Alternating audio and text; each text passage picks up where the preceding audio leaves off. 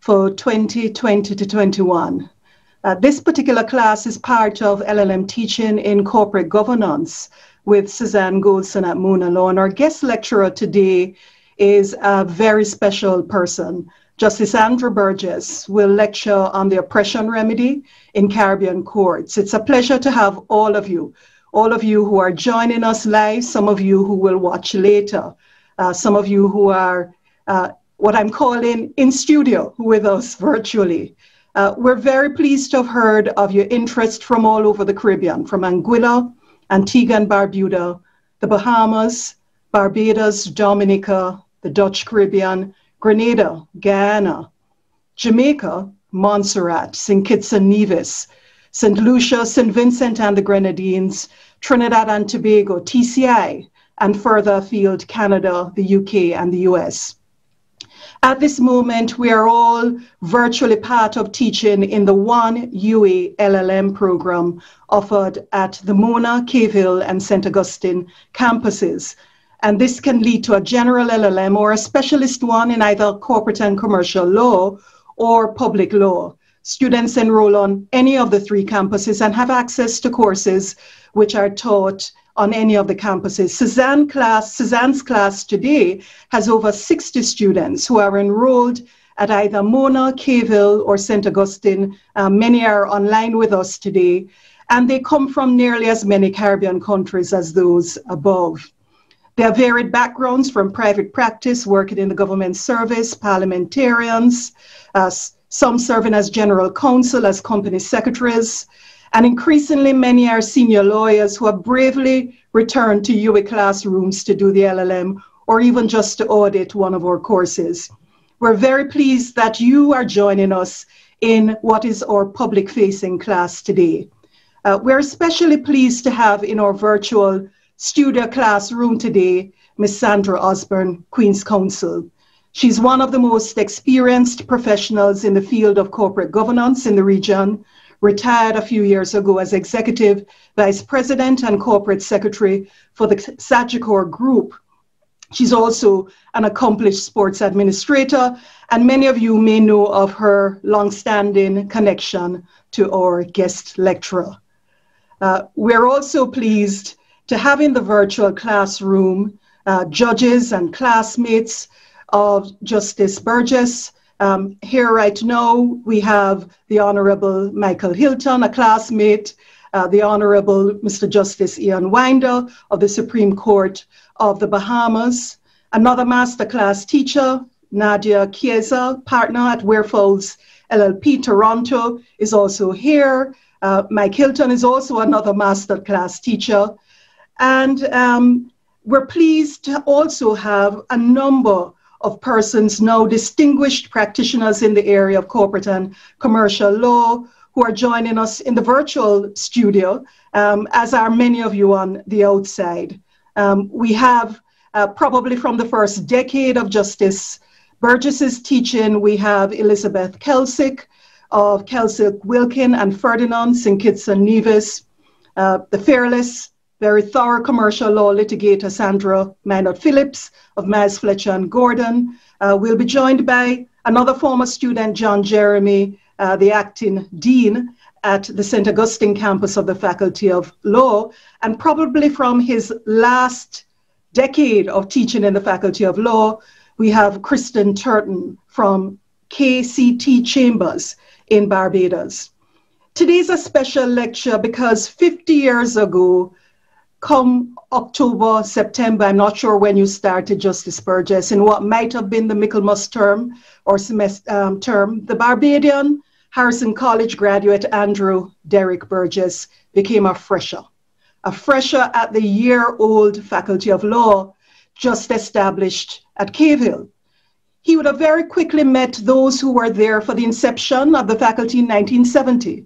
Cecil Dennis Morrison, also known as linguist, whom Adrian Saunders describes as the best graduate in the 50-year history of the faculty. Norma Ford, Barbadian, another prominent member of that class. Dominican Antiguan, former Attorney General Justin Simon, the first PhD graduate from the Faculty of Law, Jamaican Eileen Boxhill, the former principal of the Norman Manley Law School, the late Trinidadian Keith Sobian. Derek McCoy was in that first group, but joining Andrew Burgess, also as a fresher in 1971, would have been the incomparable corporate law litigator and another masterclass teacher, B. St. Michael Hilton, Queen's Counsel. They would have also been joined by Dorcas White, senior tutor emerita at the Norman Manley Law School, and they would have met and welcomed the following year persons like Adrian Saunders. All these men and women went on and continued to lead Caribbean courts and Caribbean legal education. Professor Andrew Burgess, among other things, became a legendary lecturer in contract, tort, revenue, company law, among others. I wasn't taught by him, but I have the privilege of having been his colleague for more than a decade. He was my first boss at the University of the West Indies. In those days, if you were searching for Andrew Burgess, you might check at home, you might check in the faculty, but your best bet might be to check the tennis courts, probably at Paragon. If he could have conducted classes on the tennis court, I think he might have. And in fact, I think for some of his students, his classes certainly felt sometimes like brutal tennis matches. We might even say he has moved from court to court, and I won't offer a view on how those courts rank. But if you are a former student of Andrew Burgess, tell us in the chat, tell us what he taught you, tell us what he was like as a teacher. The good stuff, Andrew, Justice Burgess. I want to thank all of you who have joined us in studio, students in the LLM program, as well as specially invited guests, and all of you have joined us from all around the region. I want to give thanks most to our lecturer, Justice Andrew Burgess, and I want to immediately hand over to the now familiar corporate law pairing of Suzanne Ffolkes Goldson, course director, and Dr. Celia Brown Blake, both former students of Justice Burgess, to get us started.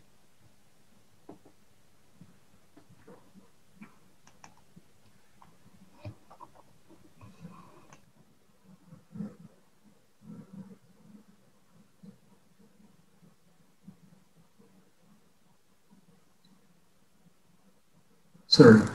Thank you so much. I had to find a way to get myself unmuted. So thank you so much, Tracy. And welcome to all our participants on Zoom and on YouTube. May I introduce, as Tracy has mentioned, my colleague and co-moderator, Dr. Celia Brown Blake, senior lecturer at MonaLaw, who also specializes in corporate law, corporate governance, and corporate insolvency. And so welcome, Celia, and thank you for joining me in what we anticipate to be an excellent session. And it is an honor and privilege for us to welcome our former lecturer and mentor, the Honorable Mr. Justice Andrew Burgess, to lead our masterclass this afternoon. I could spend all the time speaking about his outstanding contribution to the UWI Faculty of Law at Cave Hill and the influence he has had on so many of us and our careers, for which we will forever be in your debt, Andrew. However, I will leave the task of introductory remarks to my dear friend and colleague from the class of '87, Mrs. Sandra Minot Phillips, Queen's Counsel and senior partner at Miles Fletcher and Gordon. Over to you, Sandra.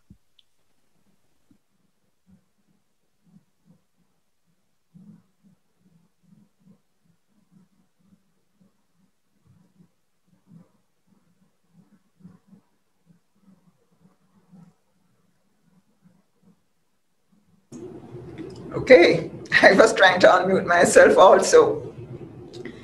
There were many benefits derived from everyone having to do second and third year Faculty of Law Studies at the Cayfield campus. Not least among them was the presence there of all the best lecturers, all in one place. And that place, of course, was the Cayfield campus. Burgess, as he then was indisputably the best of the best. Every able civil law practitioner, academic, jurist in the English-speaking Caribbean knows who this man is. It is therefore somewhat presumptuous of me to say I'm introducing him to you. It is because he is so well known that attendance at this masterclass has exceeded the subscription of all masterclasses in the series to date. The Honorable Mr. Justice Andrew Burgess, Barbadian native and Caribbean treasure, was sworn in as a CCJ judge 2 years ago in January 2019. Prior to that, he was a Court of Appeal judge in Barbados, a judge of the World Bank Administrative Tribunal, a judge and eventually president of the Inter-American Development Bank's Administrative Tribunal in Washington, D.C., and dean of the Faculty of Law at UWI's Cayfield campus. And these were just a few of the hats he wore. I dare say, however, that it is as professor, stroke lecturer, stroke teacher extraordinaire that he has secured his place in the hearts and minds of his devotee massive. Before the emergence of social media influencers, we in our day had real influencers who affected the trajectory of people's lives positively. I do not disrespect his office when I refer to him as Burgess, because he has earned his place among the few iconic figures who are referred to and known by a single name. In my era at the Faculty of Law at Cayfield, Burgess taught revenue and equity too. His knowledge of the civil law of the UK and of the English-speaking Caribbean is so encyclopedic, however, that the chair he eventually assumed was as Professor of Corporate and Commercial Law. Burgess was unorthodox in how he went about getting the job done, but get it done he did, with every class, year on year. His knowledge came across as innate. You never saw him checking lecture notes or reaching for information. He just knew the stuff. He spoke easily, authoritatively, and seemingly effortlessly. I say seemingly effortlessly because in reality, we all know a trailer load of work goes into producing something that is seemingly effortless. Just ask Bolt or Bershnikov or Burgess. Burgess didn't so much teach you the law as teach you how to learn the law with well-timed guidance and redirection when needed. He is the most economical conveyor of information I have ever known. He gave only as many lectures as was absolutely necessary for him to convey the material. His standout ability was that of taking the time to convey twice the information, taking half the time to convey twice the information any other lecturer could. If a lecture was necessary, he would give it. If it was not, you were just as likely at the appointed hour to glimpse him landing in the senior common room or taking in the cricket at Kensington Oval. Burgess did not hide the fact that very little, if anything, came before cricket. His family, of course, did, but I don't know that anyone or anything else could claim to come before cricket. Of course, in those days, West Indian cricket was worth watching. If the West Indies was playing in Barbados and you wanted to speak with Burgess, jump on a maxi taxi and make your way to Kensington Oval. Yet it was that somehow the syllabus was completed in good time and his students were fully prepped and ready for end-of-year exams. More importantly though, the quality of Burgess's teaching was so good that the legal fundamentals he imparted and how to think them through were not forgotten after the exams were sat and passed, but remained with us, his oh so fortunate students, as bedrock knowledge underpinning our legal careers that followed. That is what has produced the appreciation and reverence even that we have for this man. And so it is that I believe we are all in for a treat today as we listen to the Honorable Mr. Justice Andrew Burgess consider with us commercial litigation's latest flavor of the month, the oppression remedy. Thank you very much, Sandra. Those words are very, very kind. I don't think that they really describe me, but nevertheless, I'll take them. Colleagues, my former students and other students of company law present here this afternoon, let me begin by saying what a privilege and honor it is for me to be invited to make a presentation in this masterclass. In my view, the masterclass is one of MonaLaw's truly path-breaking initiatives. And I want to extend to you at MonaLaw warmest congratulations on the masterclass initiative and to wish you continuing outstanding success.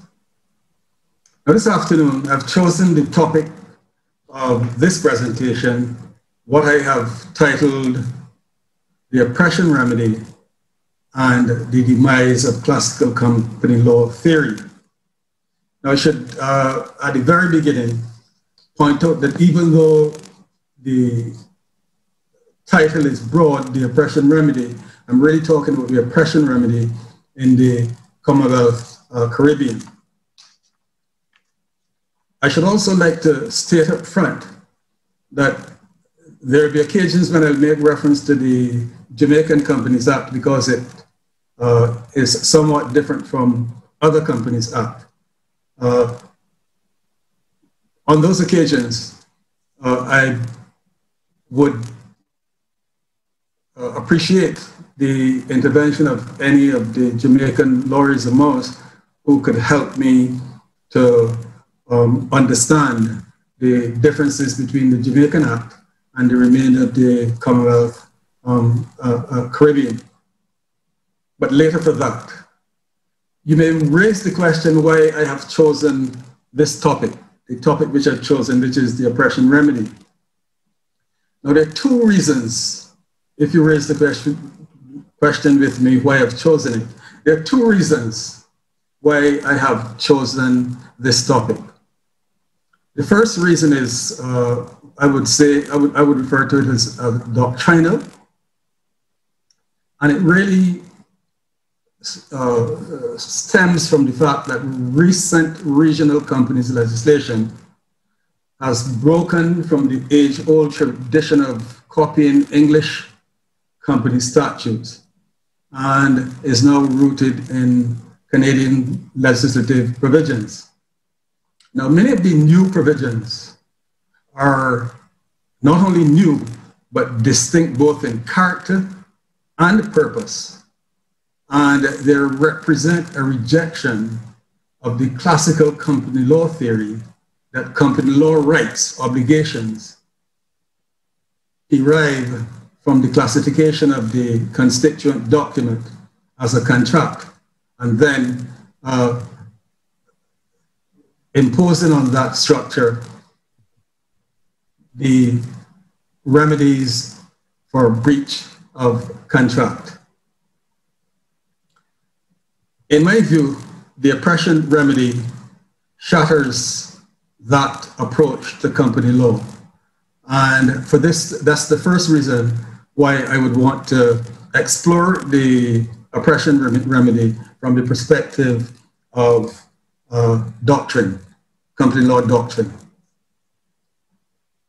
My second reason is pragmatic. It's based on pragmatism, and I think that Sandra in her introduction referred to the oppression remedy as the flavor of the month.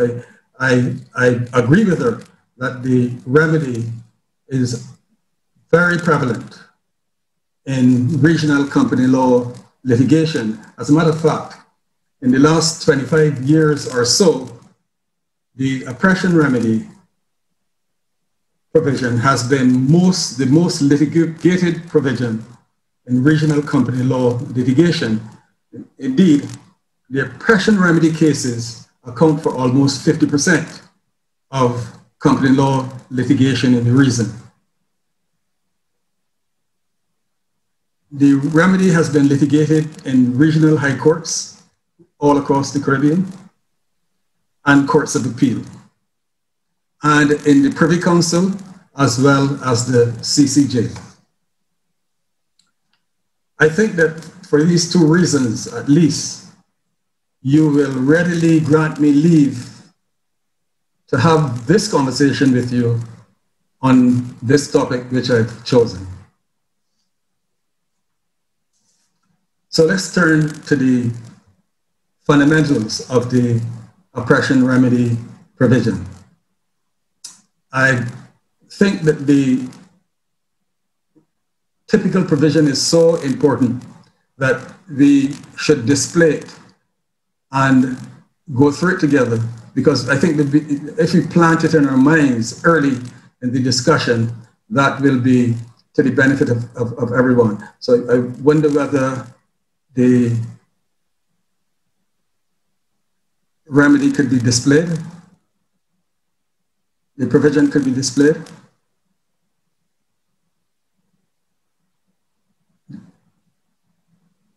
Yes, thank you very much. Now, if you look at it, and I would suggest to you that there are certain keywords that one should underline in reading this provision. Now, subsection 1 typically provides that a complainant may apply to the court for a remedy. Subsection 2 usually provides that if upon the application under this section, the court is satisfied in respect of those things, that conduct, that it is oppressive, unfairly prejudicial, or that unfairly disregards the interests of any shareholder or debenture holder, creditor, director or officer of a company, the company may make an order to rectify the matters complained of. I should point out to you here that the Jamaican Act does not contain, well, it didn't originally contain a provision for unfair disregard. If you look at the provision itself, it says that is oppressive. This is the actionable conduct. This is conduct which could lead to the oppression remedy. It is oppressive or unfairly prejudicial, or that unfairly disregards. The Jamaican Act, which was passed, I think, in 2006, did not contain the third category of actionable conduct, which is unfair disregard. But my good friend Suzanne has drawn to my attention, she drew to my attention, that the unfairly disregard conduct was added by the Jamaicans to their act in 2017. Now, I have a theory about the Jamaican approach to the oppression remedy Because when we come to look at some other parts of it, we'll see that the Jamaica is somewhat reticent in jumping deep into the oppression remedy. But we'll talk about that later on. What I'd like to indicate here, that to better understand this oppression provision, I think that two interrelated aspects of it need to be explored. The first relates to the provenance of the provision, and the second to its theoretical foundation. So let's have a look at the quick look at the historical roots of the provisions. The oppression remedy provisions trace their roots back to Section 210 of the English 1948 Companies Act. Now, under that section, any member of a company who complained that the affairs of the company were being conducted in a manner oppressive to some part of the members could petition the court. Now, if the court was satisfied that the facts supported a winding up order under the relevant English provision on just and equitable grounds, quote unquote, just and equitable grounds, then the court was empowered to make any order it thought fit. And I'm suggesting to you that in understanding the juridical nature of the oppression remedy, it is critically important to remember its roots.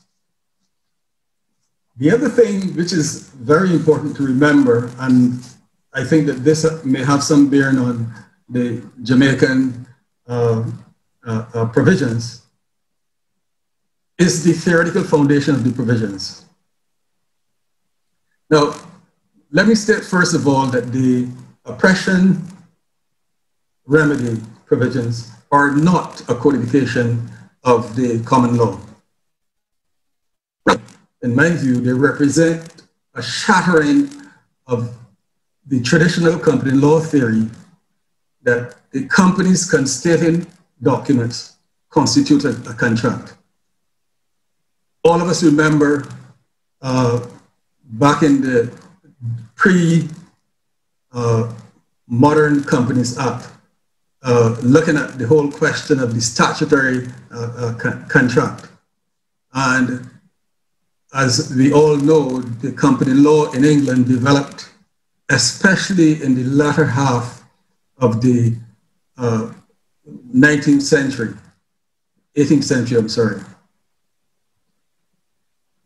This was the heyday of classical contract theory, which colonized almost every branch of the law and succeeded in colonizing the company law theory. As a matter of fact, if you look at some of the old rules, you will see that captured in the what I call contractarian model of contract, that old classical model of contract, you had rules such as the Rayfield and Hans rule, that rights in the memo and articles were enforceable among companies, and the Hickman and Romney Marsh rule, that is the memo and articles constitute a contract between the company and each member. The company could enforce the articles against each member. And Pender and Lushington given the opposite of this, which is that the company could enforce against the member. But what are we seeing here? We're seeing classical contract, the boundaries of company law, obligations, rights and obligations are bounded by contract considerations. As a matter of fact, if you remember, cast your minds back, this is a long time ago, because most of us don't pay much attention to the statutory contract anymore. But the big question was whether outsiders' rights could be vindicated by even a member of the company. And that was a question that is a question which still remains wide open. But why was that such a big question? It was such a big question because of the privity of contract. A principle that is, an outsider can't get rights under the contract, or cannot claim any rights under the contract. So that was what classical contract law bequeathed or gave to company law theory, classical company law theory. Now, the oppression remedy provisions have completely upended the common law approach to remedying wrongs done to shareholders and other stakeholders. If you could have the thing displayed again, that provision displayed again. I can't see it. Ishmael? If you could share it, yes. Wonderful. Not this one, the other one, sorry, this one.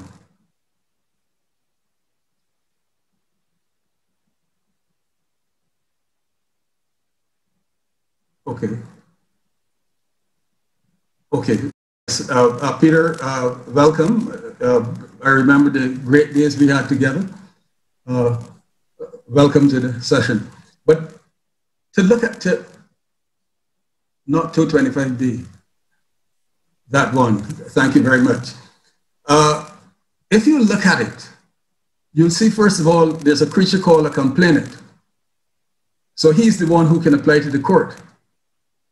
And if you look at the persons who are protected by the remedy, it is not only shareholders who would be your quintessential contractors, but it also includes the venture holders, it can creditors and directors of the company. So you can see, thank you very much, Ishmael. You can see that the remedy deals a severe blow to the classical company law theory of contractual obligations and rights and obligations. Now, so let's look to see what, therefore, the oppression remedy represents. We've said it doesn't represent the old contract theory of rights and obligations. Now, if you look at, there's a Canadian case called Westfair Foods and What. I'm going to make these cases available to you at the end of the submission, so I'm not going to sort of use up time by giving case references at this point in time. But this is a case where Mr. Justice of Appeal Cairns expressed the opinion that the oppression remedy provisions are nothing more than a compendious way for Parliament saying to the courts that the classes protected, the classes which I've just drawn to your attention by the Act, are to be fairly and justly treated. Now, this is very important because in traditional company law theory, fairness and justice are to be judged by what is expressed in the articles of association, because these are the contracts which you've entered into. This is a throwback, as I said before, to the Adam Smith enlightened self-interest idea of fairness and justice. That is that if each person knew best what was in his best interest, and if he contracted for it, if he consented for it, then who was the court to say that that was not fair and just? It didn't matter how improvident the term, but the critical thing was there a contract? If there was a contract, then everything was fair and just. What the oppression remedy is doing is removing that and allowing the courts to look to see whether the protected class, and as I said before, when you look at the protected class is a very large class. It's a diverse class, a class which goes way beyond the parties to the contract. So fairness and justice introduced by the oppression remedy has to be looked at as an equitable remedy rather than the legal remedy which are typically available for breach of contract. Now, I know that some of the Jamaicans among us may very well be saying that the theoretical analysis which I've just entered into doesn't apply to Jamaica because Section 19(1) of the Jamaican Act retains the traditional notion that the Articles of Incorporation in Jamaica constitute a statutory contract. I don't think I have to read the Section 19(1). I think that we can agree, we can stipulate, it does. There's such a provision, which is a hark back to the old English provision or notion of a statutory contract. So how do I square everything which I've been saying in relation to the oppression remedy? How do I square it with the provision in Section 19(1) of the Jamaican Act? Now, I discussed this with a friend of mine who is an evolutionary biologist, and he drew my attention to what he referred to as a vestigial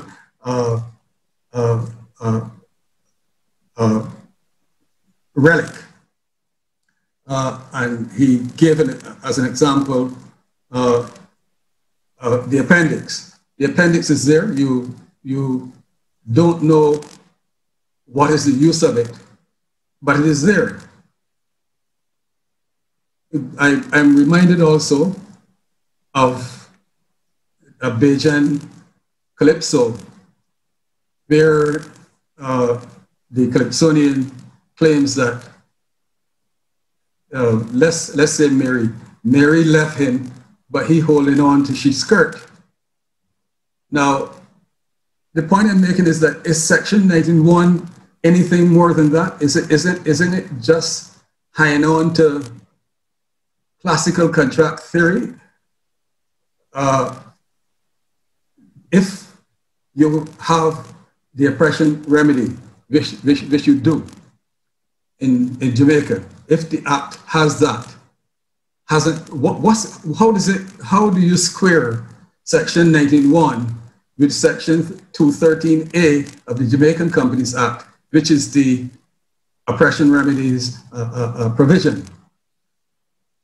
Now, I had a discussion with Suzanne as well in relation to Section 213A, because what you'd notice is that the Jamaican Companies Act appears to have been drafted, and the oppression remedy was not part of the draft which apparently went to Parliament for the first time.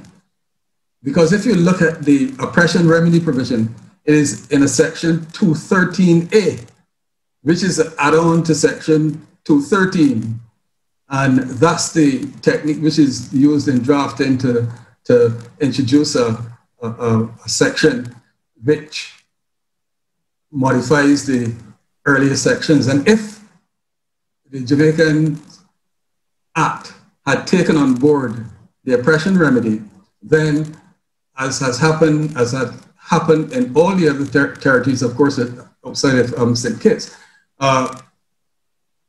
the oppression remedy would have occupied a specific provision. But in my view, Section 19(1) does not detract from the oppression remedy in Jamaica. I think that the same kind of analysis which one brings the oppression remedy in the other territories has to be brought to the oppression remedy in Jamaica. And the Section 19 has to be viewed, certainly from the perspective of the oppression remedy, has to be viewed as the Calypso says, the Section 19 holding on to she dress or skirt, as the case may be. Now, let's go to the remedy itself. These are the theoretical underpinnings of the remedy, but let's go to the remedy itself, and let's try to analyze the remedy to get some notion of how the remedy actually operates. I would like to address in this regard the first question: to whom is the remedy available?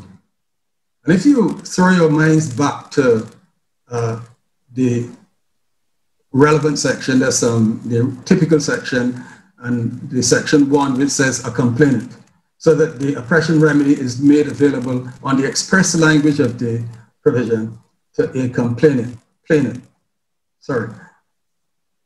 But who is a complainant? I suggest that if you look at section 225B of the Barbados Act, yes, Ishmael, if you could display it for me, please. Yes. I'm using section 225B of the Barbados Act because this is typical in all the other territories, and it is most easily accessible to me. That's why I'm using the Barbados Act, but I could have used the Trinidadian Act or the Dominican Act or the Grenadian Act. It wouldn't really matter. This is typical, and you'll see how a complainant is defined. It is defined by who it includes.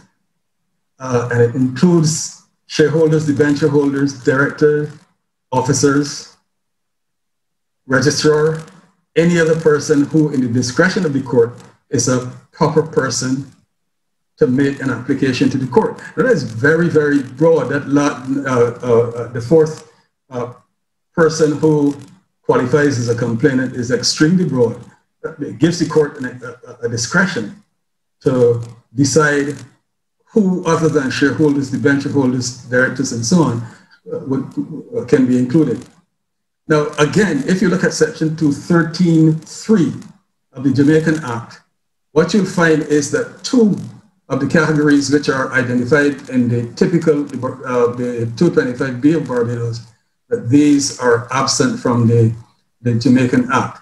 So the registrar is not included, and the very wide provision, any other person who in the discretion of the court, that is not included as well.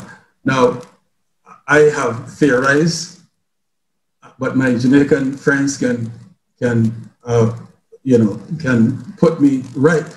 But I've theorized that given section 19.1, which is attempting to keep very narrow the persons who will be eligible to company law remedies, that the fourth category, any other person who in the discretion of the court, that would be something which goes well beyond what section 19 could tolerate. So I am seeing an attempt by the Jamaican legislators to introduce some doctrinal coherence between the complainant and the section 19.1, which constitutes the articles of incorporation, a contract. I don't know that this is so, but from my horizon, which is a theoretical horizon, I'm surmising that this perhaps is the reason. The whole point, though, is that you will see that the expression complainant constitutes a novel legal category in regional company law. It appears to be intended to protect the interests of not only shareholders, but also of other stakeholders, such as creditors, management, and the public in general, and could include even, say, for instance, environmental groups in, say, for instance, Barbados and the remainder of the Caribbean, where you have the provision, any other person who in the discretion of the court, and so on. I don't think that this is possible in Jamaica because, as far as I'm aware, that those provisions have not been added to Section 213, 212.3, sorry, by way of an amendment. I haven't seen it. Okay. So when is the remedy available? Thank you very much, Ishmael.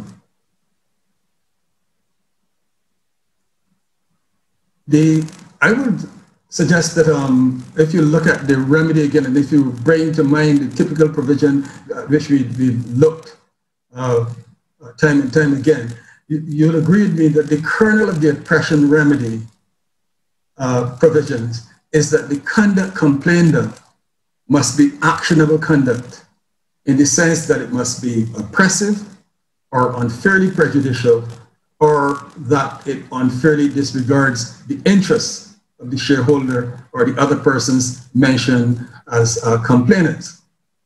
Sorry, the other persons mentioned in the protected group in the relevant section. There are therefore two central focal points in determining entitlement to the oppression remedy. These are, one, the interests of the protected category, and secondly, the conduct that is oppressive, unfairly prejudicial, or unfairly disregards that interest. So you have, first of all, to establish that there's an interest in the protected category, which can suffer from oppressive conduct, and the oppressive conduct there has to be evidence when you're proving the oppressive conduct of oppression, unfair prejudice, or unfair disregard in all territories.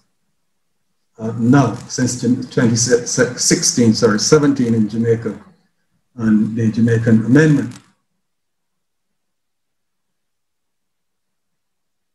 Okay, so we know that in an oppression remedy claim, then two things have to be established. The first is actionable interest. That is, you have to establish an interest which is protected by the section. When you look at the language of the section, the language used is interest. And the leading Canadian case of BCE Incorporated and 1976 debenture holders, when you look at that case, you'll see that that case lays down very firmly that the oppression remedy provisions must be interpreted in light of the purpose of the oppression remedy itself. So this takes us back to what I looked at, the roots of the historical roots of the remedy. And when you look at the historical roots of the relevant section, what you'll notice is that the whole purpose of the section is to free the court from technical considerations of legal rights and to confer on the court a wide power to do what appears to the court to be just and equitable. So that the purpose of the oppression remedy is to provide a just and equitable remedy for the interests of persons in the protected class. Now, the Canadian cases have looked at the expression interest and have insisted that the interest includes reasonable expectations. That when one speaks of interest in terms of within the contemplation of the oppression remedy, that one is really talking about reasonable expectations. I wish to suggest that this concept of reasonable expectations is a difficult one, and I'm aware that all of the cases make reference to reasonable expectations, but I would want to suggest that if you look at the remedy itself, if you look at what the remedy is based on, if you go back to the to the relevant section 210 of the 1948 Companies Act, the remedy is about just what is just and equitable. So for me, when one talks about reasonable, this is an objective standard which does not sufficiently capture, in my respectful view, the justice and equity which the oppression remedy is attempting to protect. So on some other occasion, if Tracy and the MonaLaw will allow me, I may have an opportunity to discuss the whole question, the whole concept of reasonable expectations. One agrees that the remedy protects, the oppression remedy protects expectations, but the question is what kinds of expectations? I'm suggesting that reasonable expectations in the question and answer sessions, I guess that we can explore this a little bit more, but I'm suggesting that the interest which is protected should be the equitable expectations rather than the reasonable expectations. And this is a lot more than parsing words. I think that as Lord Hoffman, in the case of Ibrahimi, as he pointed out, what the court is looking at in the circumstances of just and equitable jurisdiction, what one is looking at is to see whether, quote unquote, equitable considerations modify or are allowed to modify rights or qualify rights or other provisions in the corporate document, constating document. But nevertheless, the language is the language of reasonable expectation. And this has begged the question whether reasonable expectations include the wider public law concept of legitimate expectations. Now, in the English Court of Appeal case of Rees-Saul D. Harrison and Sons, PLC, Lord Justice Hoffman, as he then was, suggested that it did, that reasonable expectations included legitimate expectations. However, in the later English House of Lords decision of O'Neill and Phillips, by then Lord Hoffman had moved from the Court of Appeal to the House of Lords, and he admitted that his suggestion in Rees-Saul was, to quote his language, probably a mistake. Instead, he suggested a shift from the public law language of legitimate expectations to the more traditional private law terminology of constraining the exercise of legal rights by reference to equitable considerations.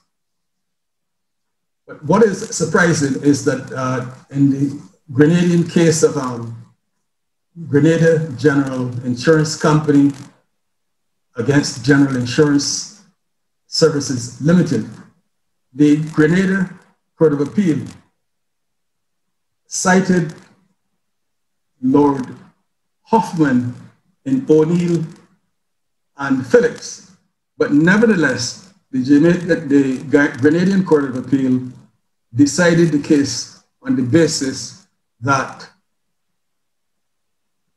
there was a legitimate quote-unquote legitimate expectation, and as such, this was protected under the interest rule in the relevant provision in the Grenadian Act.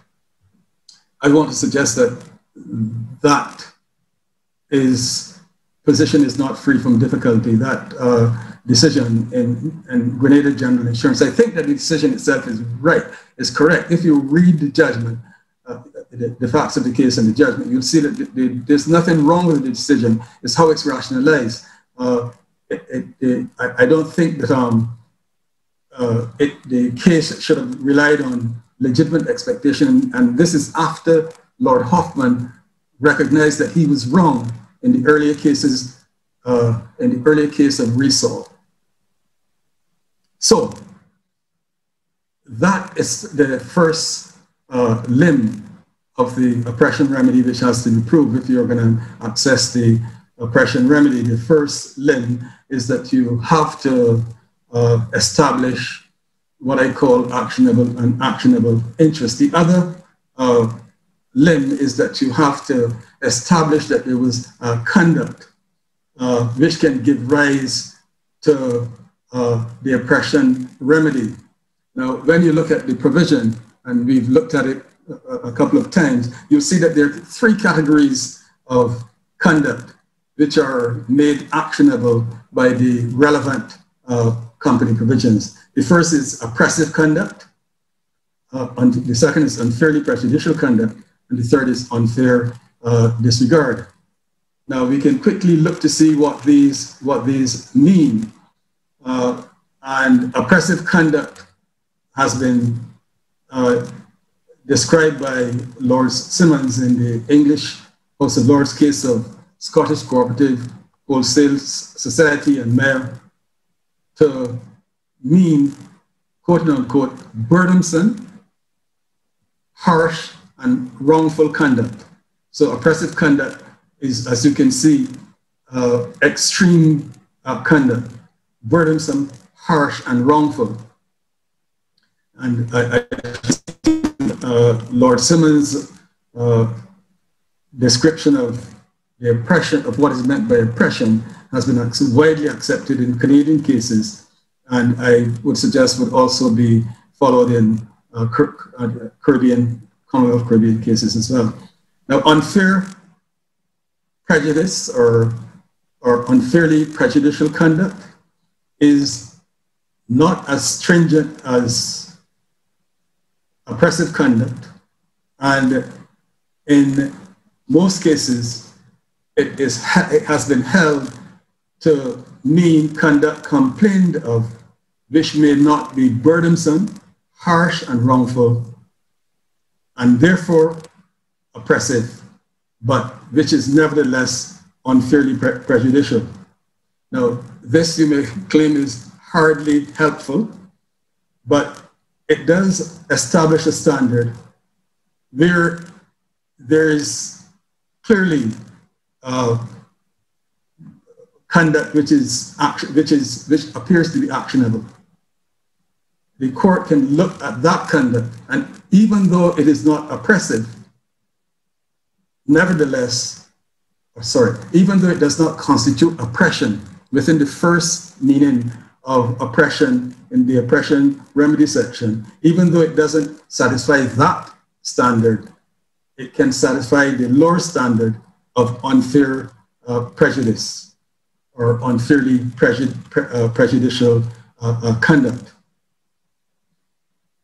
Now, I could give you a list of the examples of which one finds in the cases, but I'll just give you a couple very quickly.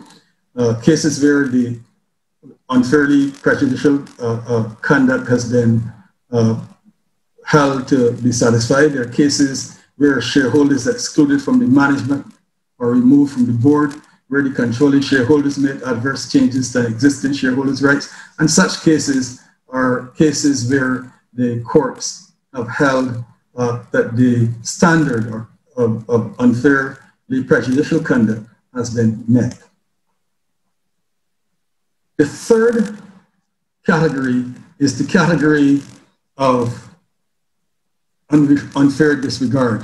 And we can deal with this very quickly, because if you look at the case of Stetchen Davis, this is a case which is universally accepted as correctly defined in what is unfair disregard.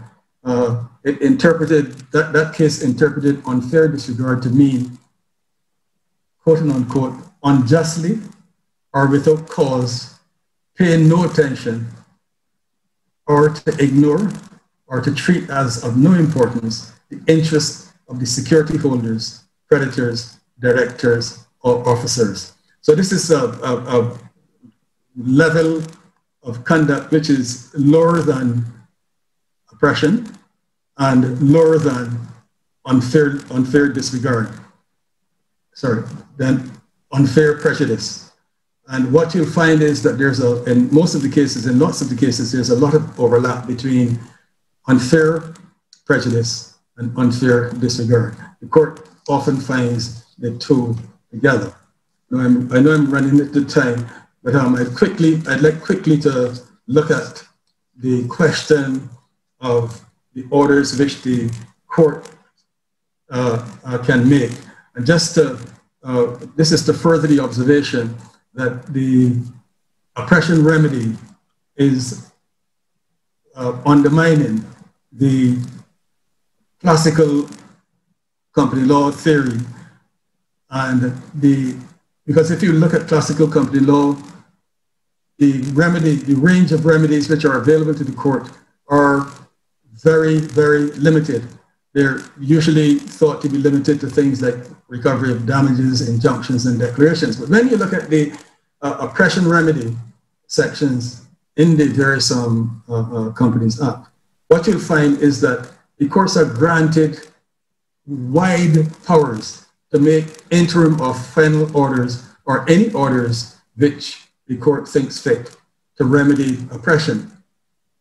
And there are a whole set of orders which are set out in the Act. I wouldn't go through them now, but to mention two so that you can see that these remedies have gone way past what classical company law would give as remedies. For instance, appointing directors in place of or in addition to the directors who are then in office, or they can amend the articles, the court can order that the articles and bylaws be amended. So these are remedies which would not normally be available because of under the classical contract theory, because of the restriction which the notion of contract would impose on the available remedies. I'd just like to mention quickly three rules that obtain in respect of the oppression remedy. The first relates to the object of the orders. And the object of an oppression remedy is expressly stated in the Acts to rectify oppressive conduct, the oppressive conduct complained of. And the cases have insisted that the remedy, the order should go no further than is necessary to rectify the existing oppression. Sorry. I think that it would be useful to note a rider to this rule, which is that the oppressive conduct may be in the past, but if the oppression itself, if the result of or the consequence of the oppressive conduct continues to the date of the trial, then the court can give an order to rectify the oppressive conduct, which is continuing, even though the oppressive consequence, which is continuing, even though the oppressive conduct has finished.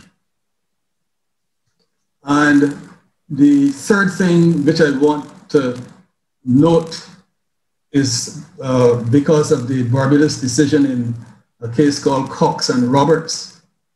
This was a case where the court held that there was no oppression, but nevertheless went on to give an oppression remedy. Now, I would like to suggest that that case is incorrectly decided, because the clear purpose of the oppression remedy is to remedy oppression. And if you decide that there's no oppression, it's difficult to see how you can make an order to remedy the oppression which you didn't find. I'd like to, before, in the next 2 minutes, because I'm about to close, in the next 2 minutes, I'd just like to mention 3 special rules which one finds in the legislation relating to the oppression remedy, and which I think strengthen the oppression remedy. Some may think, not surprisingly, these rules are not found in the Jamaican Act. But the first rule is a special rule relates to shareholder ratification of alleged breaches which give rise to an application for oppression. And if there are alleged breaches by the directors which have given reason to the oppression, to the application for oppression remedy, then there's a relevant section in the various territories which state that if the majority of shareholders attempt to ratify the activity, the action of the directors, that would not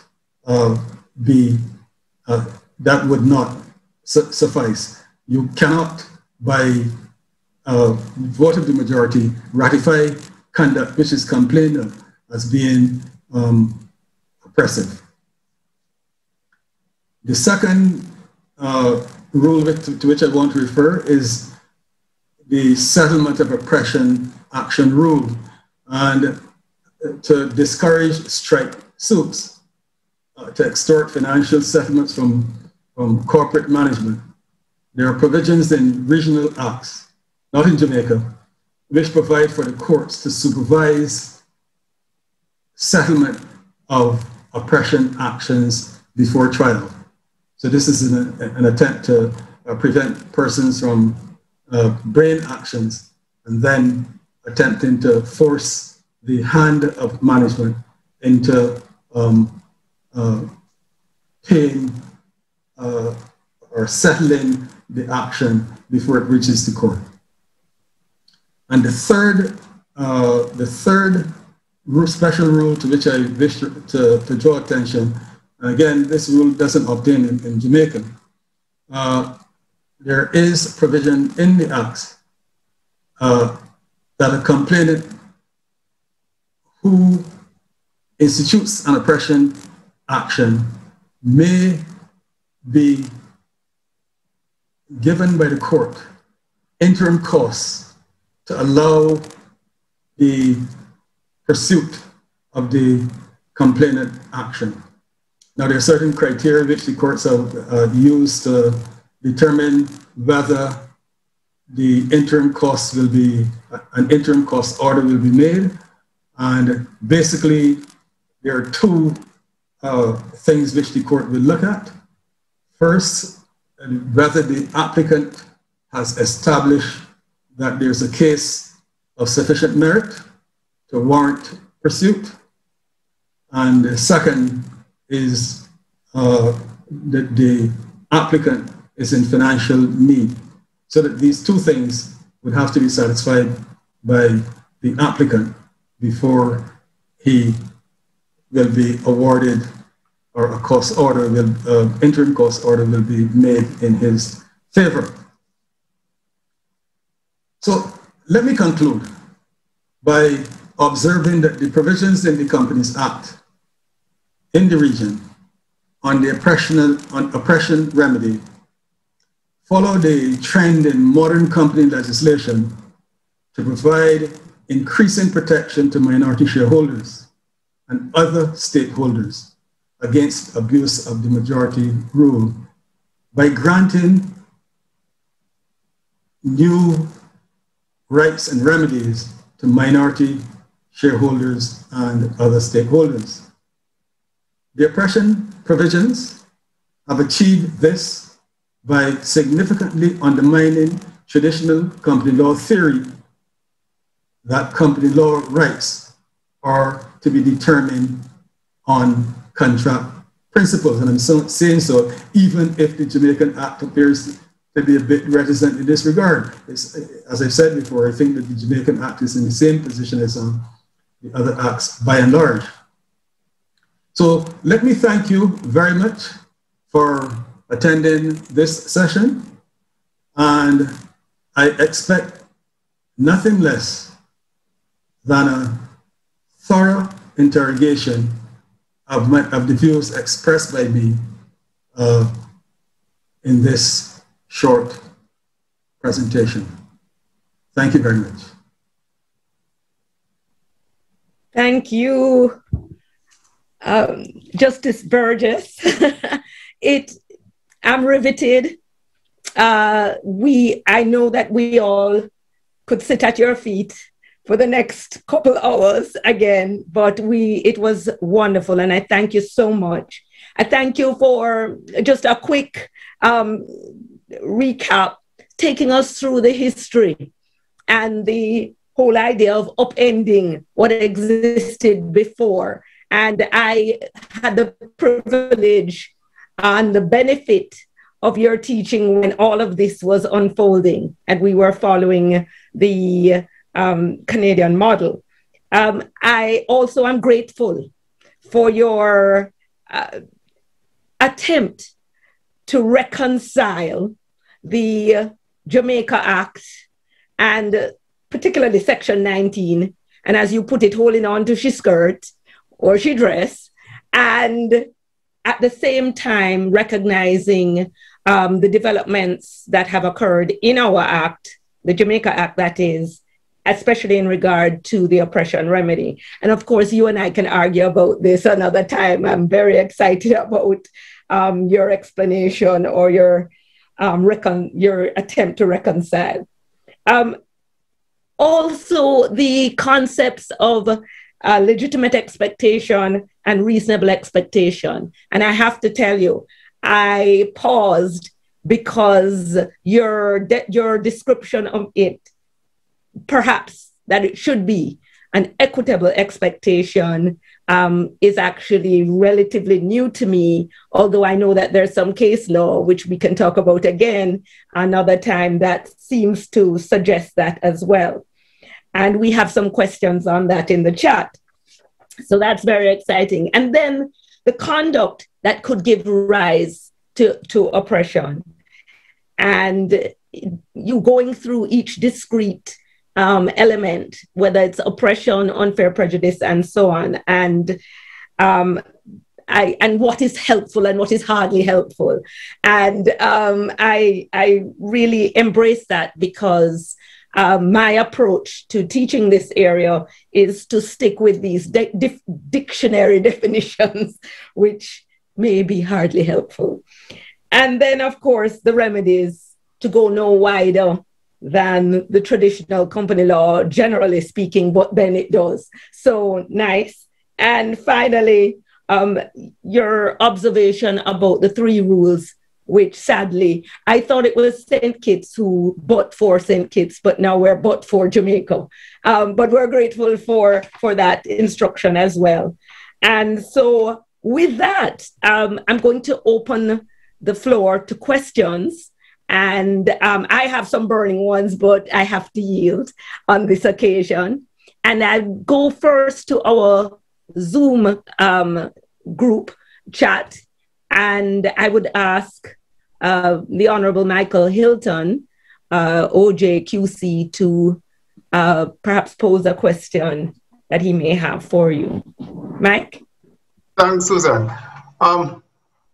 Justice Burgess, congratulations for an excellent, thought-provoking paper.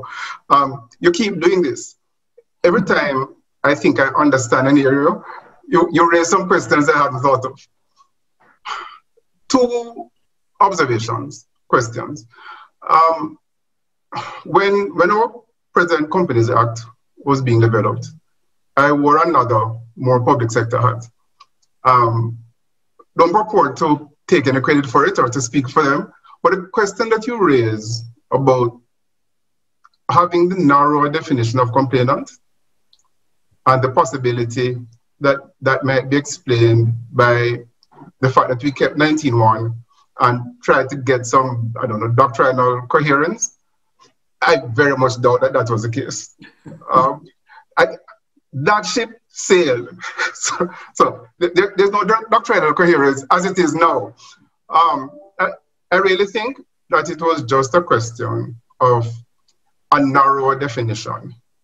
And I'll confess that that wider definition, which allows the court to add anyone they think fit, I struggle with a little, and I would really be interested in hearing how that has been applied in other jurisdictions and whether it has been considered to be beneficial. Because as I say, I think it was just that seemed too wide. I don't think it has anything to do with 19.1. Thank you very much, Mike. That's a very interesting observation and question as well.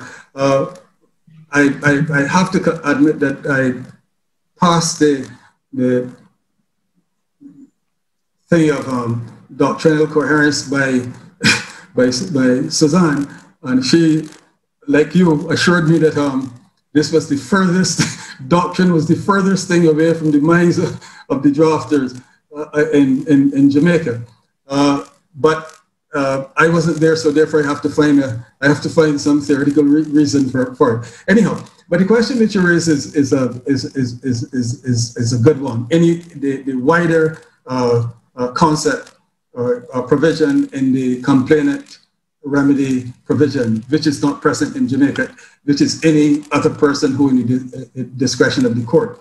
Now, in a Barbadian case called Canvas, early case actually, one of the earliest cases in Barbados on the oppression remedy, the shareholder, sorry, the person, the complainant or the intended complainant who was bringing the case before the court had been promised that he would have, shares would have been issued to him in a company which was to be formed, that the company was formed and no shares were issued to him. Now, he could therefore not sue as a shareholder. But the court looked at any other person provision who in the discretion of the court looked at that provision and said, looking at the totality of the circumstances, this is some person who did work on the belief that he was going to, that shares were going to be issued to him and so on. And the court used that provision to include him or to allow him to apply for the oppression remedy as a complainant. There's another Barbadian case as well called Amercy, which is also one of the earlier cases as well, where the Attorney General was allowed to sue on behalf of the government. Now, if you look at the strict provisions in the complainant law provisions, you'll see it's shareholders, debenture holders, directors, registrar. This is in Barbados, and any other person who, in the interest of, in the discretion of the court. In that case, the court held that the interest of the public of Barbados was at stake, and that this was a case where the court, notwithstanding the fact that the Attorney General was not a person named as a complainant, that he would be allowed to bring a complainant remedy complainant application before the court. So those are two circumstances, but I'm thinking, you know, Mike, I'm thinking of a situation where you have, say, for instance, a project being done by a company, and it has significant environmental repercussions. Now, why shouldn't, say, environmental group, let's say, for instance, environmental group, why shouldn't it be allowed to sue under the complainant remedy provision as a person whose interest is being violated? Can I say though, Andrew, instinctively, I would think that that is an issue better dealt with in a constitutional law kind of claim, if not a private law kind of claim, rather than a company construct. Instinctively, that would be my reaction. Yeah, well, the thing is that a similar question arose in a Trinidadian case called 5 Stars, where a contract existed between the Trinidadian telephone company and some electric company, sorry, and another contracting party, a person who had bought electricity from the TTEC, the Electricity Commission. The Electricity Commission withdrew certain services from the intended complainant, and the intended complainant sued under the oppression, claimed that that behavior was oppressive, and rather than suing on the basis of contract, he sued on the basis of the oppression remedy provision. Now, Mr. Justice Becknor, who was the judge in that case, is a Trinidadian case, held yes that he was a complainant. Now, like you, I don't think that that is right. I think that he was restricted to the complainant remedy. Certainly, the oppression remedy, in my view, doesn't deal with a case like that. But for me, what it deals with is stakeholder rights, not only shareholder rights, but stakeholder rights. And I think that there's a understanding in modern jurisprudence that certain environmental rights, I agree with you that certain environmental rights are better dealt with in the public law forum. But if you have a private company which is inflicting private prejudice on a private citizen, I find it a little difficult to see how you're going to invoke the Constitution in that situation. Thank you for that. Thank you, Mike, for that question. And before I go on to the next question, might I suggest, Justice Burgess, that perhaps because these environmental groups or whoever is not a member of the victim class, as stated in the section, and the victim class being more limited than the complainant class, perhaps that's why they shouldn't get a remedy. But I leave that there. Very, very interesting. That's a very interesting thing. But you have to, I have to respond to it because I suggest to you that yes, you call them victim. I call them the protected class. The thing is that that's not where you decide. That's not where you decide whether you have standing, whether you have standing as a complainant. Where you decide whether you have standing as a complainant is under the complainant provision. And the question is therefore, am I included under that? If you in Jamaica, I agree with you. In Jamaica, you don't stand on it. You don't stand a chance. But in Barbados, and the remainder of the Caribbean, I'm wondering aloud. I'm not answering, but I'm wondering aloud whether you could not claim to be a person who, in the discretion of the court, should be held to be included in that class. I think that's how Canada dealt with it. Celia, just before, I think Sandra Minot Phillips had a question in the Zoom group, and then we can go to the YouTube. Sure. Thanks. Thanks, Suzanne.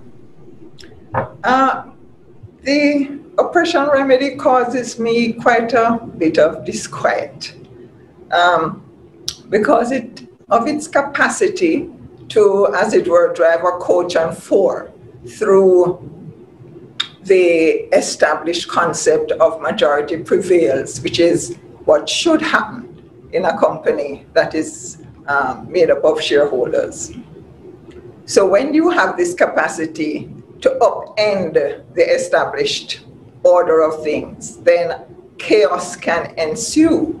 So in my view, I wouldn't go so far as to say it should be done away with, but it should be, yes, it gives very wide powers. But to my mind, great care should be taken by the judiciary to ensure that those very wide powers are utilized within a very narrow corridor.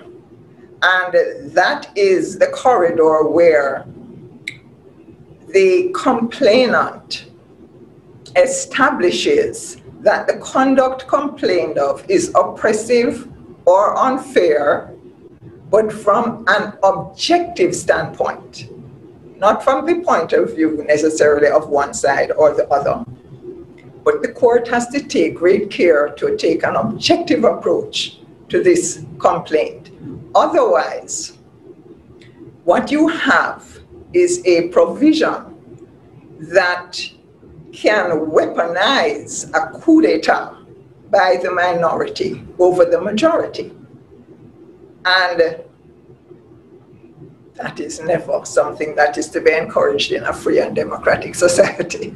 That's my contribution. Sandra, that's an excellent observation. I would look at it this way. When we look at modern companies, if you look at, for instance, let's say the average large company, the company traded on the stock exchange, the shareholders, they have very little power. They have very little, I mean, they invest what, admittedly, it's not going to be the major part of the investment in the company, but they invest what they invest in the company. Now, I'm wondering whether they are not like in a position which is not dissimilar from, say, for instance, the consumer who goes to the whatever, to the distributor or whoever, and he's handed a contract and he's told to sign on the dotted line, and he signs, and later on finds out, having not read it and so on, finds out that the thing is, very adverse to his interest, but he's caught. Consumer law has come in Jamaica as well as in Barbados, and you have it's dealt with. Now, is the little shareholder or other stakeholder, is he in any different a position from the consumer, or should his interests be protected? And if his interests should be protected, will contract protect it? Or do you need a mechanism, a different mechanism, some other mechanism? I agree with you that the oppression remedy has to be carefully applied, but you stopped short of saying that it should be done away with, and I think that you were wise not to want it done away with. But what I'm wondering is, isn't this a tool, a remedy, which is extremely useful? It is a remedy that's useful to prevent injustice, but we must first establish injustices there and then use it, because every share has the same amount of rights. Every share in the group every shareholder. I mean, if one share is one voting right. So the company's law is designed that the person that holds a majority of shares, of course, would exercise control. And we need to be careful that we don't just tamper with that because the person has a minority interest. And I don't think you're suggesting that is how the remedy should be used. But I am seeing with the increasing number of oppression actions that are being brought, it is as if to say, because I am a minority shareholder, or because I'm a director representing a minority interest, I, by virtue of that alone, have a right to claim that I should be able to invoke one of these many extensive remedies available to me under Section 213A. Yes, Sandra. If I may, Suzanne, I know that you are the undoubted expert on corporate governance, but doesn't the oppression remedy doesn't it have salutary consequences for proper corporate governance? I don't know. I'm just raising that question with you, Suzanne. Absolutely, and that is the point of the oppression remedy. I noticed, Justice Burgess, you emphasized the stakeholder concerns and our move to stakeholder protection in the widest sense. This is consistent with it. This is the whole point. And so I would agree with you, although at the same time, I agree with you, Sandra, that it should be exercised with some caution or at least carefully. Suzanne, you're on the fence, but we have some questions. We have some questions for Justice Burgess in the wider audience. Judge, before I go to these questions, and I have to ask you, I have to wonder why it is that you haven't offered the exception to the privity doctrine as a basis for rationalizing the Section 19(1) in Jamaica with 213A. Rather than, resorting to the proverbial skirt tail of the notional Caribbean woman. But maybe we can pick that up after you have these questions directed to you.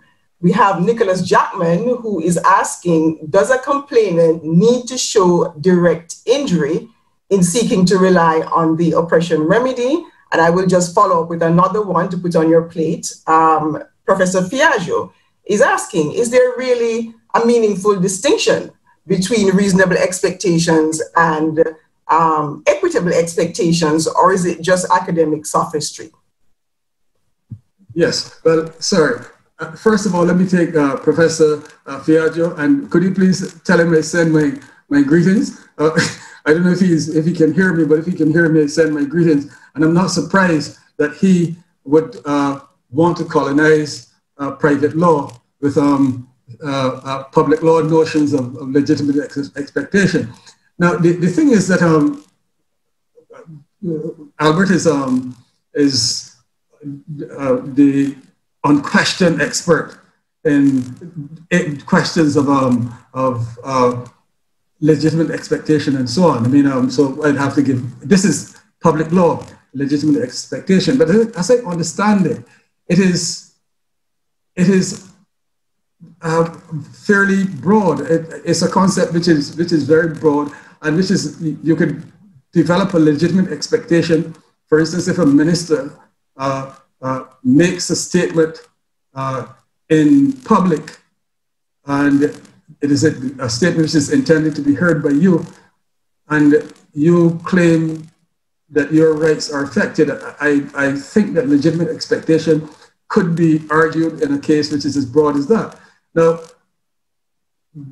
to my mind, when you're dealing with public law remedies, you are dealing with the relationship between the complainant or the applicant or whoever and the minister or the government official is not bounded in the way that the relationship between stakeholders and the company, that relationship is a bounded relationship. It's not a contract. It's not bounded by contract.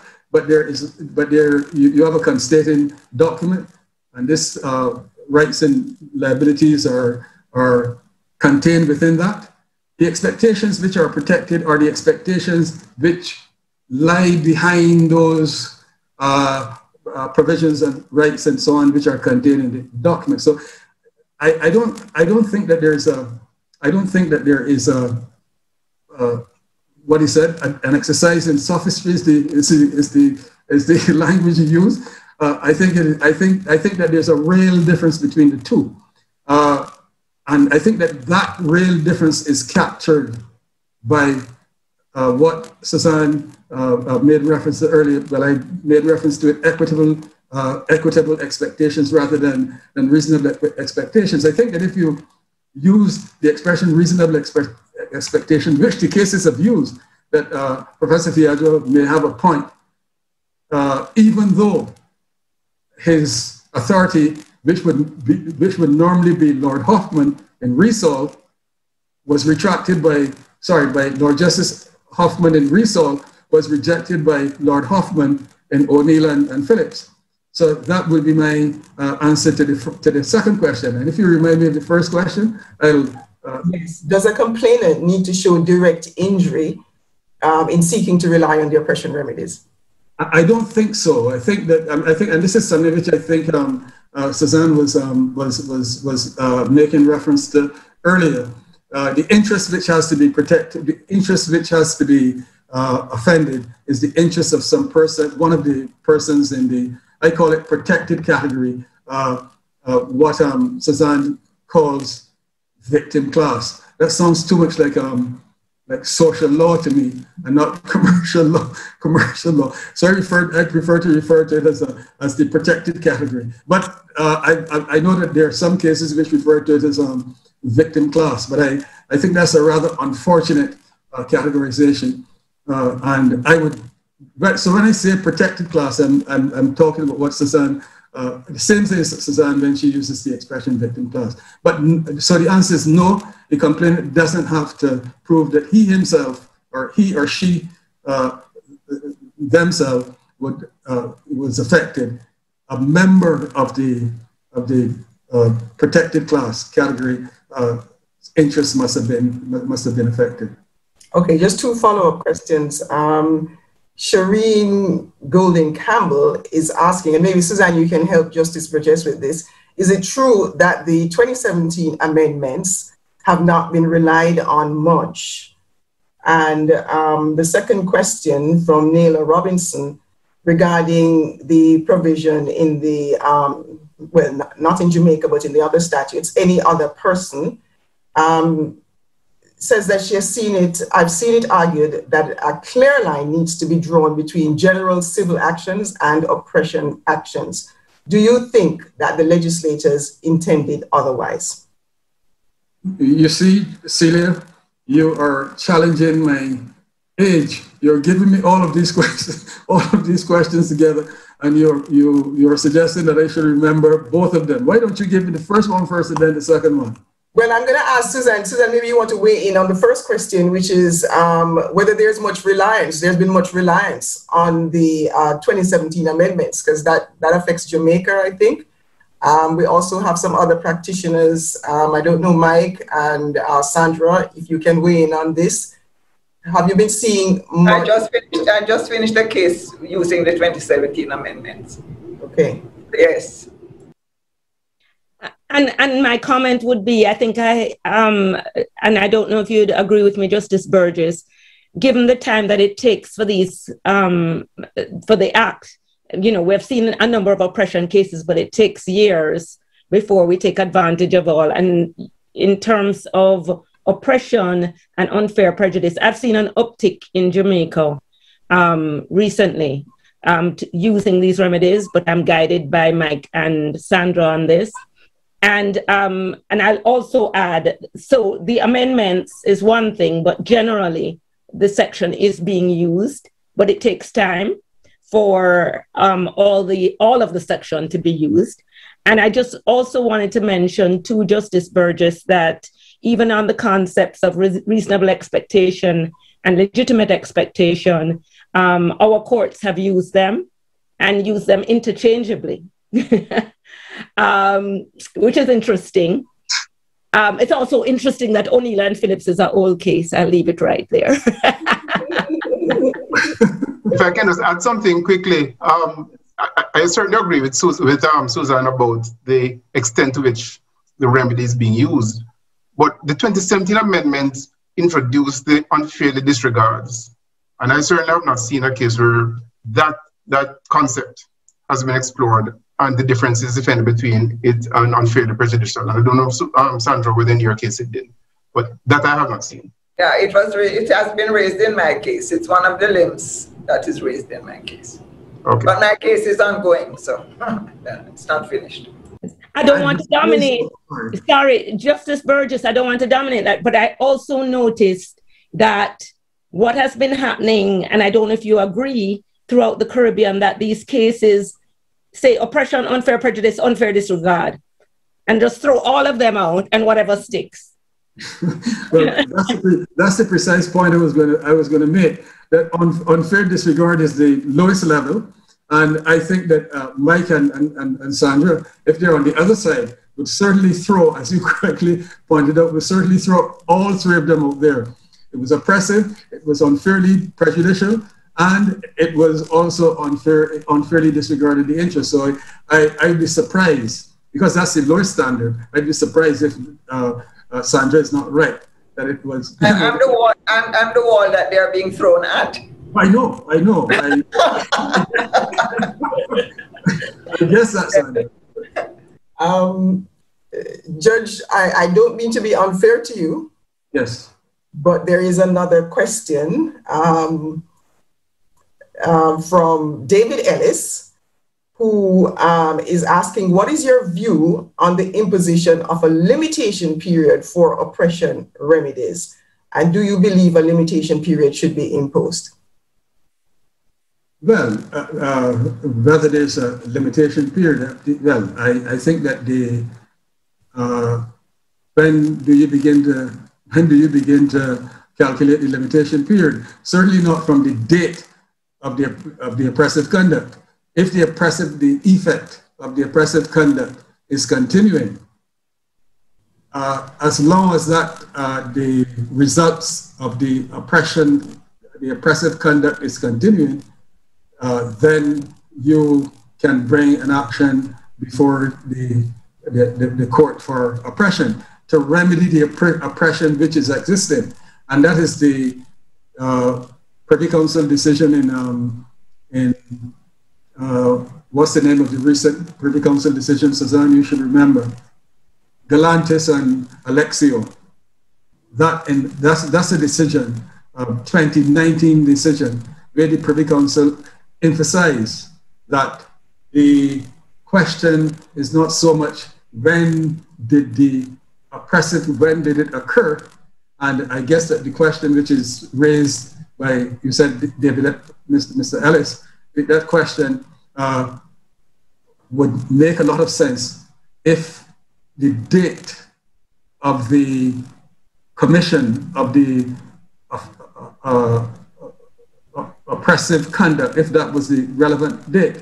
But the relevant date is the continuation of the oppressive, the results of the oppression. That's the critical question. Okay, and just to go back to the 2017 amendments, there's another, the firm Gibson Henley here is saying that they have just completed a case using the 2017 amendments. So it's on the uptick, it seems. A question here, Judge, from Amber St. Rose. Can the oppression remedy be used in contracts with a government in a situation where the contract terms with a body corporate were unfair and the party to the contract suffers losses? Could you repeat that, please? The question is, can the oppression remedy be used in contracts with a government in a situation where the contract terms with a body corporate were unfair and the party to the contract suffers losses?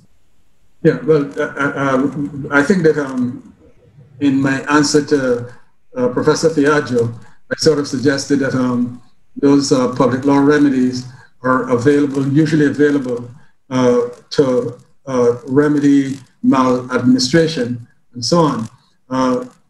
I suspect that would not be a situation where the oppression remedy could be invoked, because it's the oppression remedy is invoked for bad corporate behavior and not necessarily bad governmental behavior. So my initial view would be to say that it wouldn't be available in that circumstance.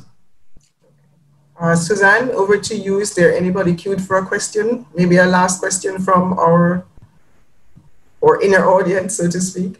Suzanne?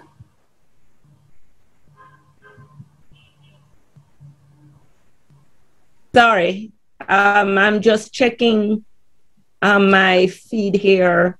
I'm seeing quite a few comments as opposed to questions. Again, on 2017 amendments, thank you for that, Tananya Small. Naila Robinson's question, I'm not sure if you saw that, Celia.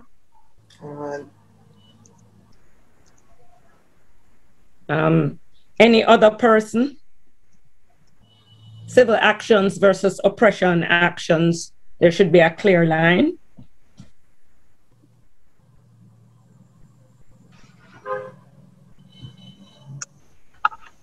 Justice Burgess, did you hear that?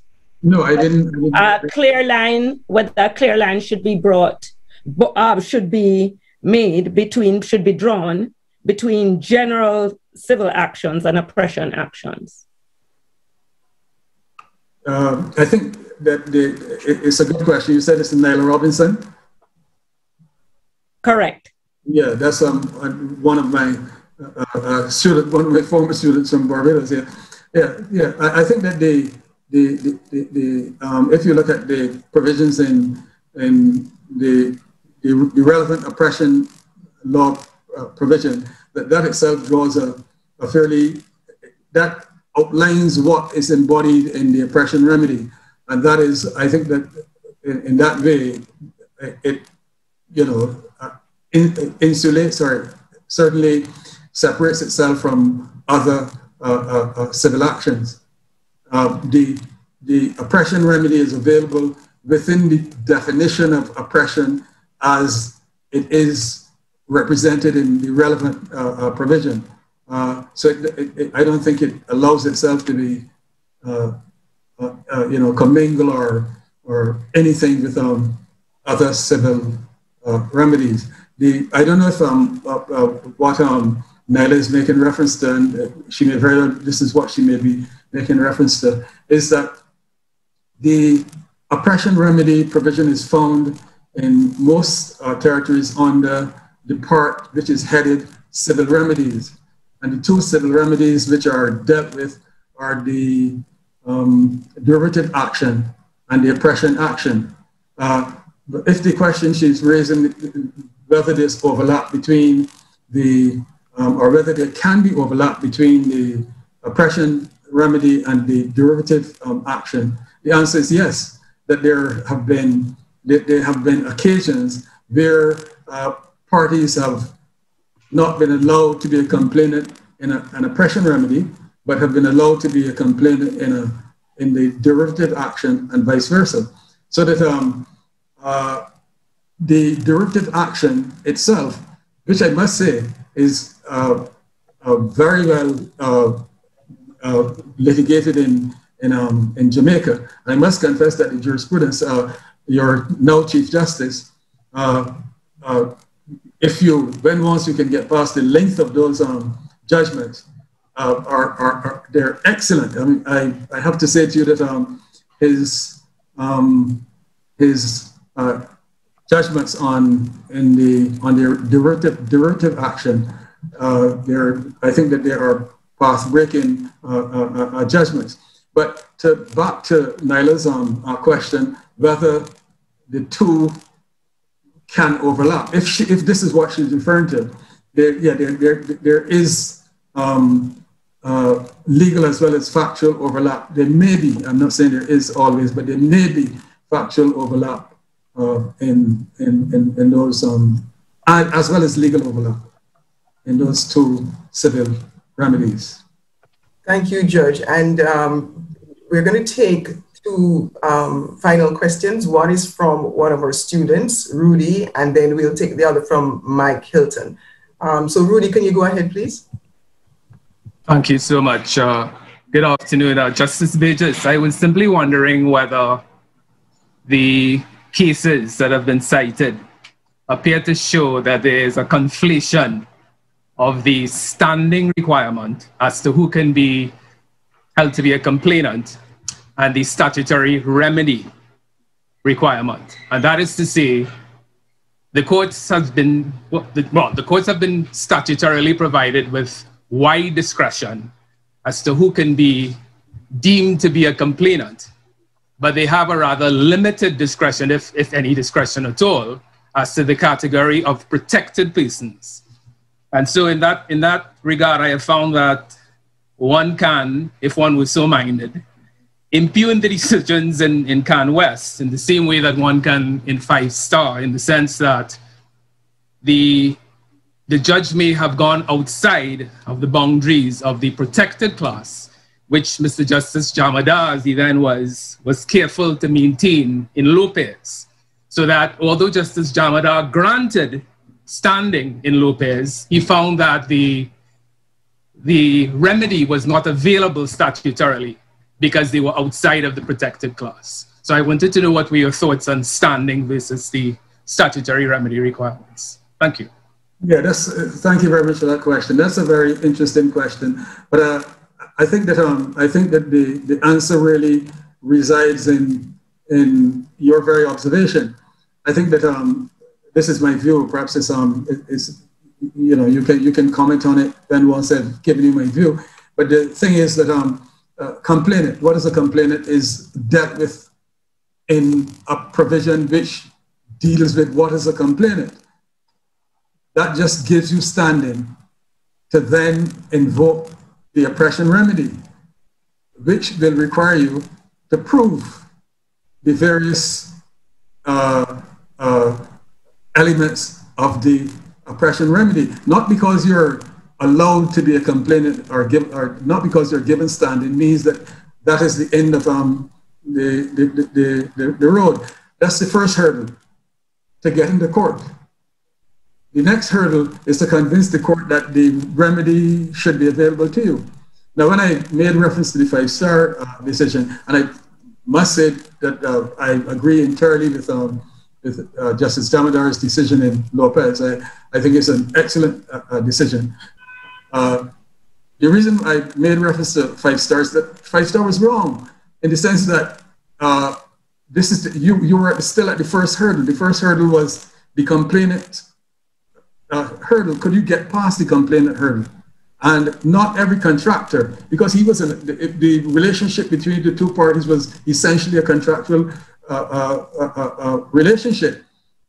Yes, the other party to the contract was a company, but it had nothing to do with the company behavior in relation to him in a capacity other than a counterparty in the contract. So I agree. I understand the observation you're making. I think it's an excellent observation, but I think that you yourself have provided the answer by recognizing that the getting past the first hurdle doesn't mean that that's the end of the story. You still have to deal with the second stage, which is actionable interest. You have to show an interest.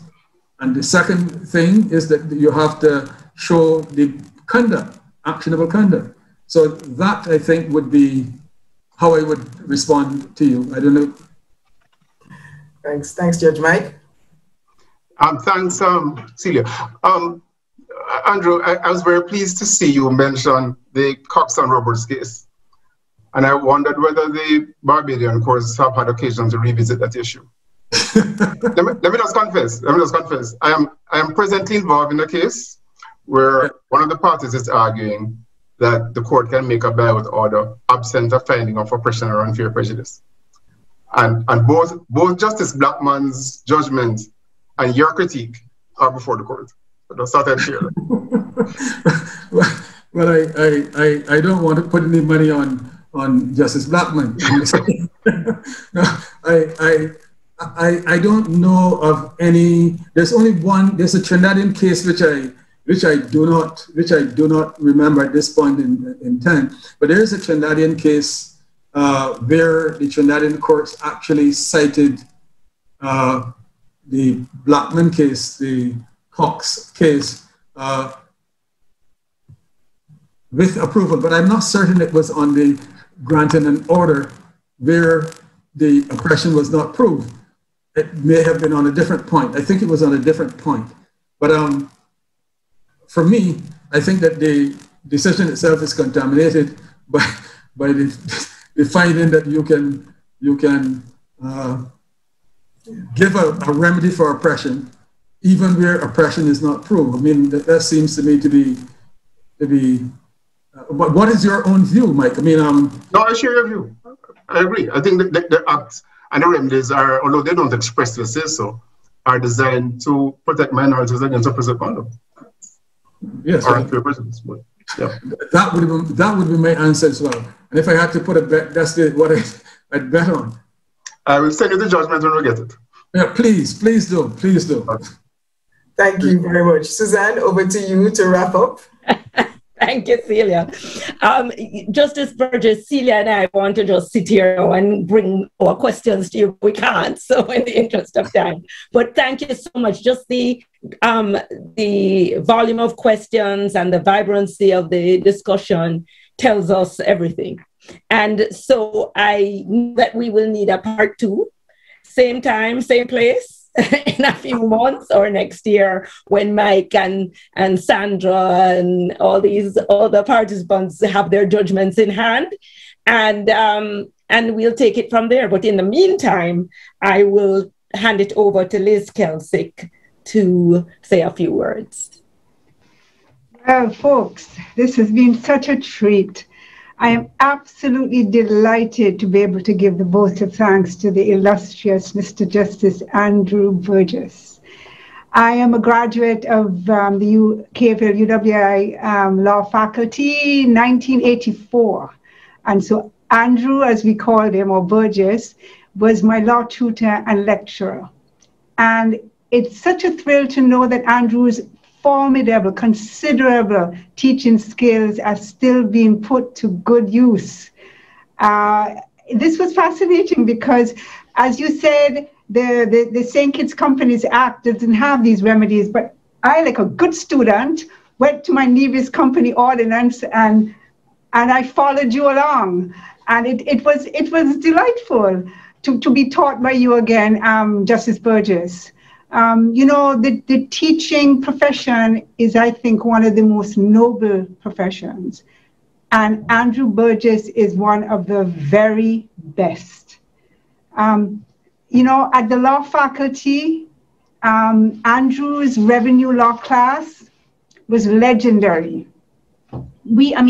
His classes were not just intellectually stimulating, but they were fun, because Andrew encouraged us as students to think for ourselves, to think outside the box. There's no box.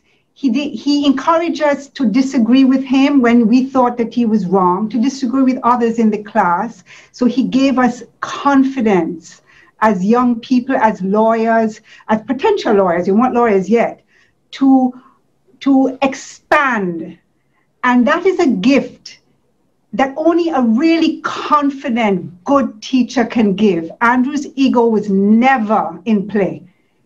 And so we as students really, truly enjoyed his classes. And I'm going to go back to a little bit of history, which is important to me, if I may. In June 1963, the University of the West Indies Council set up a committee under the chairmanship of Sir Hugh Woodin to consider the question of legal education in the Caribbean, to make recommendations. And my late father, Frederick Kelsick, was appointed to represent the Leeward Islands. Now, that group of lawyers who met actually produced it's called a report on the Committee of Legal Education. You can get it out of the law library. And that's how the law faculty of the West Indies came about in 1970. And Andrew was one of the first students. Now, why I'm mentioning this is because when my late father died, he wanted a gift to be given to UWI, an annual prize. And so it is no accident that the prize, the Frederick E. Kelsick Memorial Prize, was given to the most outstanding student in revenue law, because that was my way of acknowledging this extraordinary teacher, really a teacher above all.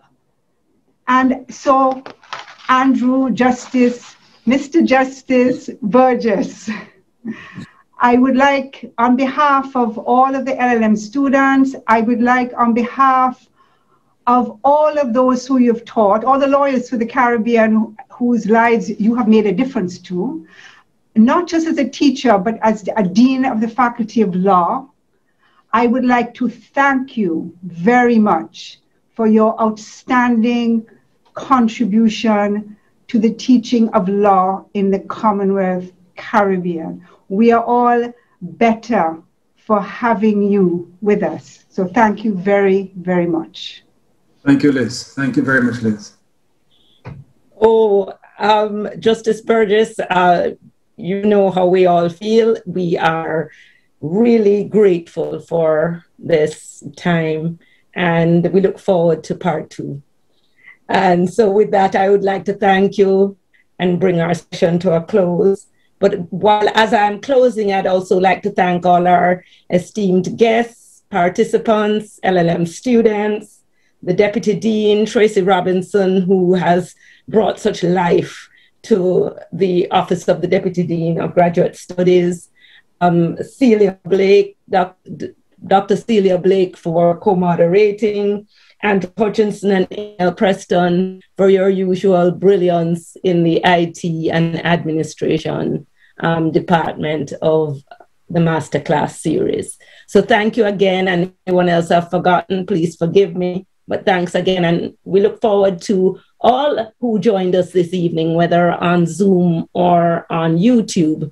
We look forward to having you back with us. So thank you again, Justice Burgess. Thank you very much, Suzanne.